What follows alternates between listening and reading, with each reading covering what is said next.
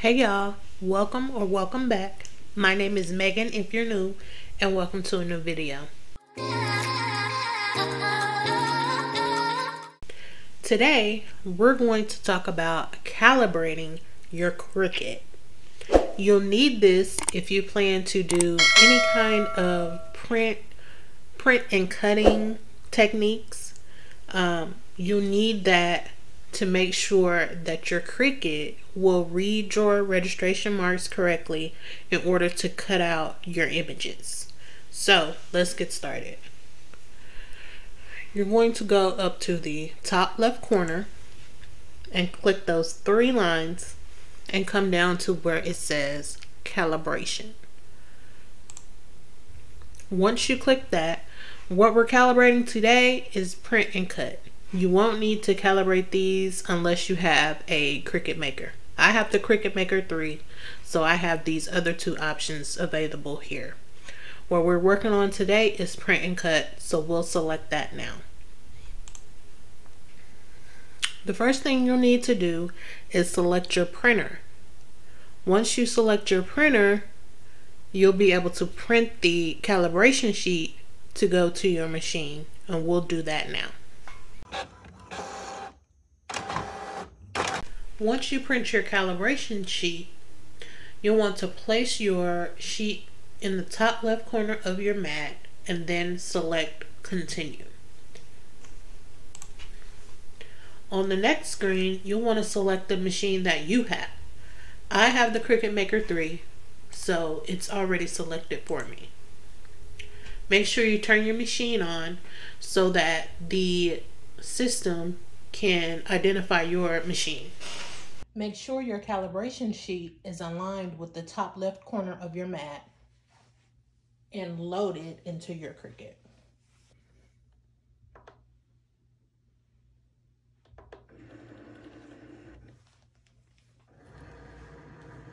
Once you've loaded it into your Cricut will then read your registration marks so that it can test out your cuts.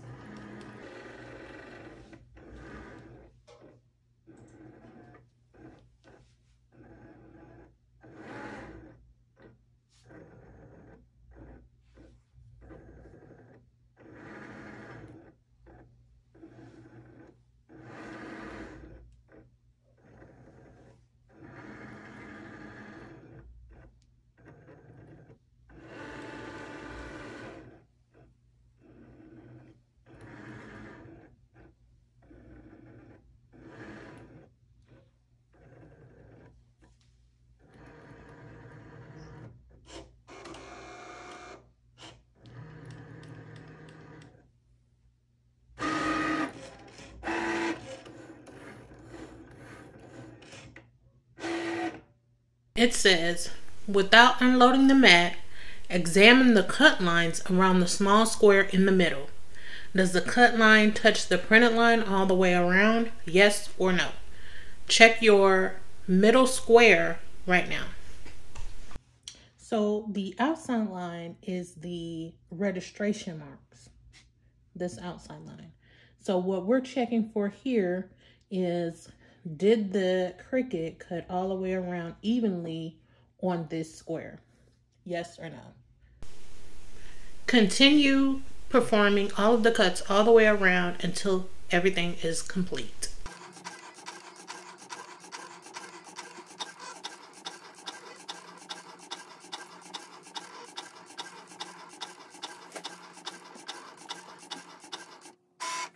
Now that everything's complete, you should have one cut line on each line of this paper.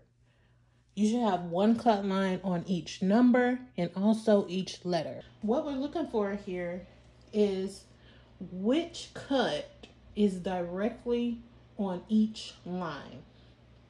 If you take a look at your numbers and letters, which cut is directly on the line that it should be on. For mine, my perfect cuts are on number line 11 and letter line M. Yours will probably be completely different from mine, and that's perfectly fine. Once you take a look at your calibration sheet and you determine which cuts look perfect to you, you will then choose which number on the sheet was perfect and which letter was perfect on the right. For mine, it was 11, and the right side was M. When you are done, select continue. Let's take a look at the way it cut our image out and see if we're happy with it. And here's the finished product of our cut. Are you okay with the way that this cut out? I think that we had some issue right here, and that could be the way that I loaded it onto the mat, which matters, which is why I said in the beginning to make sure that it is lined up correctly. Because as you can see on this side, it's cut perfect. On the bottom, it's cut perfect. On the top, it's cut perfect. On the side over here, it's cut off just a little bit. But I think for my machine, that's okay. For yours, are you okay with the way that it cut your square out? Yes or no?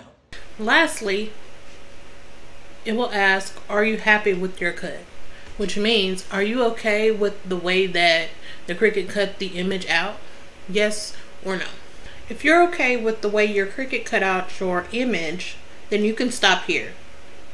If you're not, then you can go ahead and print out another calibration sheet and go through the steps again and make sure that you choose the right number and letter in order for it to cut out correctly. If everything looks good, we can stop here. Thank you so much for watching.